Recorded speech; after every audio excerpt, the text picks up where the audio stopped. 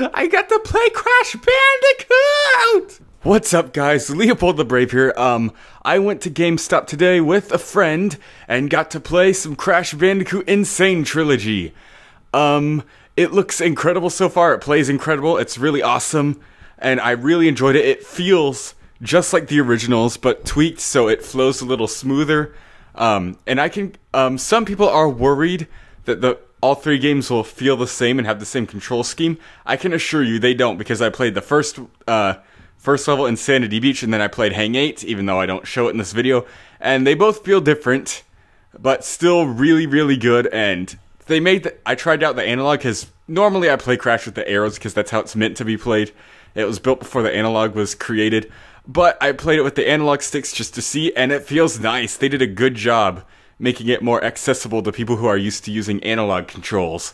So it was really awesome. So if you haven't tried it yourself and are pretty worried about how this will turn out, don't worry. I think it's going to be great. It felt smooth in my hands, it looked pretty, and I know there are a few tweaks that still need to be done to the lighting and all that, but they still got over a month left, so no worries.